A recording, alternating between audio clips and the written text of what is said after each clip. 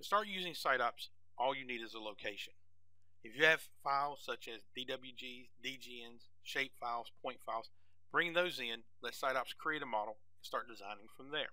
But a lot of times, all we have parcel numbers, coordinates, or maybe just an intersection. In this case, we're going to Torrington Way in Charlotte, North Carolina, and look at a piece of property.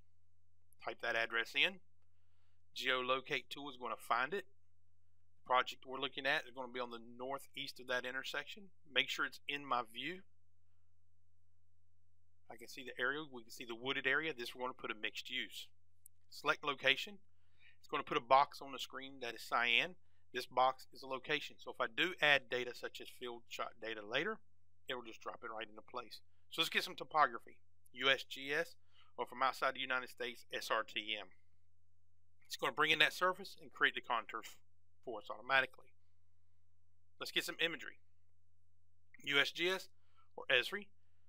A lot of users like ESRI because there's two levels of resolution. There's a low level up at a higher section such as we see here. But if we zoom in and give it just a second, it's going to update to some higher resolution imagery. So the project we're working on goes from the roads there to the south in the image up to the creek on the north side. A lot of municipalities in this day and time have started allowing engineers, architects, and planners to access GIS data. If you have access to that GIS data, you can just go under Import File, go out and grab the data you're looking for. We're going to Mecklenburg County, North Carolina. We're going to go Parcels. I'm going to click on that shape file. I'm going to say Open and Merge into Existing.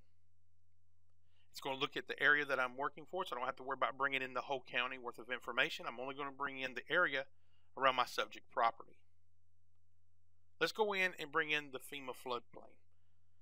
For a project like this, that's going to make a big change in how we do the project. So we need to be able to locate that. Let's fast forward just a few minutes where we brought in swim buffers and utilities, turned our contours layer back on. So now I'm ready to start doing my project. Within SITEOPS, you're not just looking at 2D information. This is a 3D model. So we can quickly come in and start identifying how are we going to start designing the project. So let's just look at the 3D viewer and we can start thinking where we might want to put the different components of this project. As you can see, a nice 3D model with the contours showing me where the valleys and crests are for this project.